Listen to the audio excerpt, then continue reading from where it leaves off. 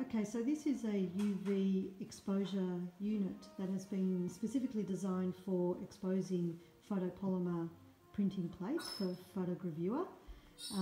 The exposure unit is fitted with 365 nanometer LED strips, which I will show you what they look like inside. The exposure unit is currently running, so you can see the strips underneath. However, this unit has also been fitted with a safety switch, which will now put into place. And the safety switch means that when you open the lid, the unit automatically turns off.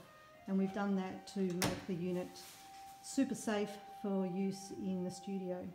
The unit has controls, a very simple timer. It's currently set for 1 minute, and that timer can be adjusted for much longer exposures. It also has a manual override to keep the exposure unit on, or can be just run by the timer. The unit is also fitted with a UV strength dial to turn down the power of the lights. So we've constructed this box with a separate modular system for the controls, which is an improvement on previous designs that we've had. The reason it was done as a separate modular for all the controls is so that you can easily slide it out. I'm just showing you the UV strips underneath.